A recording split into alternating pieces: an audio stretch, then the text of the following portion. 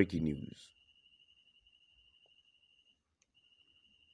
Welcome to today's headlines.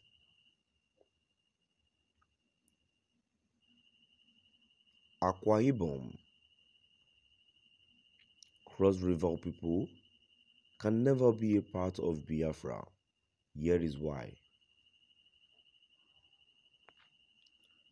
Akwa Ibom. Cross River people can never be a part of Biafra. Here is why.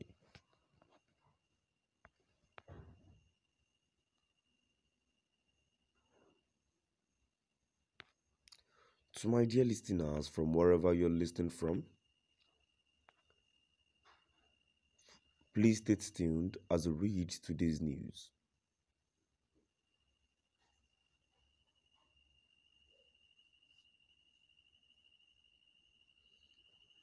Nnamdi Kanu, founder of the indigenous people of Biafra IPOB,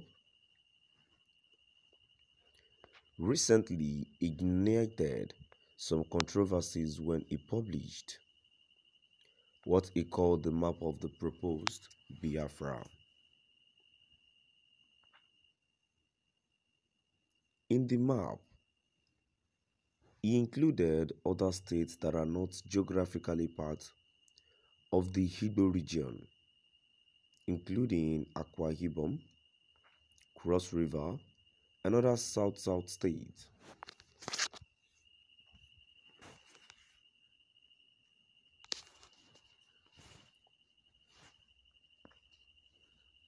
Many people from this region reacted angrily and felt that the decision to publish the map exposed Nnamdi Kanu's intention to lord it over other people and force them into a project illusion that is doomed to fail.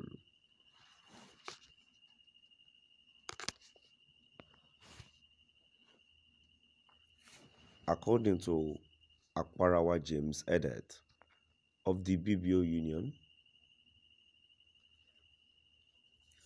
Moboho Nkparawa BBO considers it an affront, an act of extreme provocation, and a stretch to the breaking point of the tolerance limit of the Ibibio people for some self-serving individuals in the cloak of indigenous people of Biafra IPOB to hurriedly put out to the public a map of their dream Republic of Biafra without any modicum of respect to consult.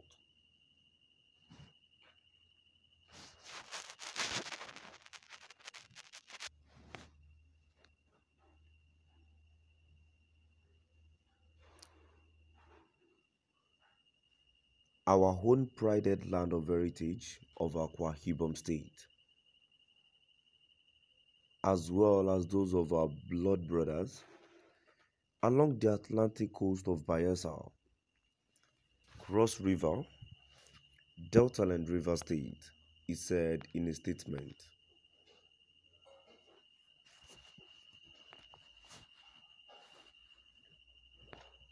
The union's angry reaction reflects the injustice done to the Biafra minority during the short-lived Biafra Republic. The atrocities were brought to life in a published work by Arua Oko Omaka, who chronicled the sufferings of the Biafra minorities in a publication titled The Forgotten Victims, Ethnic Minorities in the Nigerian Biafra War, 1967 to 1970.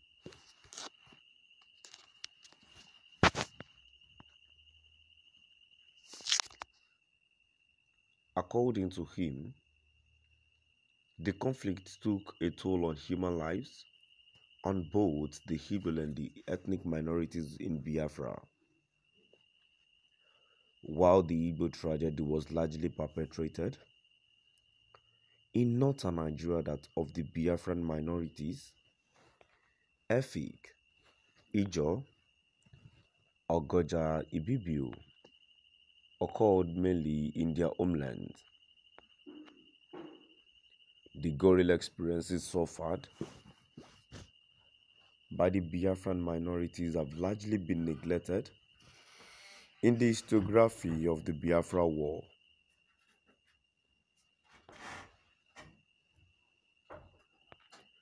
He noted that the minorities suffered a high degree of persecution, molestation, injustice, psychological torture, and other forms of suffering, which have not been fully examined in existing literature.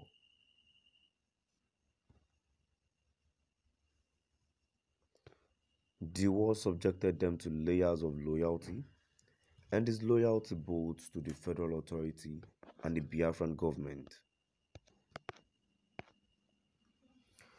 The icon in the present-day Cross River State present a good example of the crimes committed against the minorities. The Ikun clan is in the Bias local government area of Cross River State. The people share a common boundary with the Oafia, an Igbo clan in the present-day Abia State.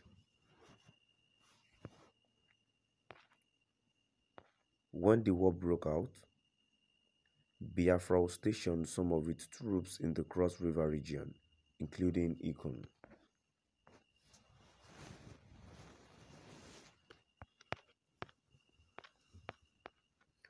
According to a female survivor victim of the Biafran occupation, the Ikun initially supported Biafra and had friendly relations with the soldiers, who were also accommodating. To my dear listeners, now we've come to the end of our today's news. Please do drop by at the comment section and let's know what your view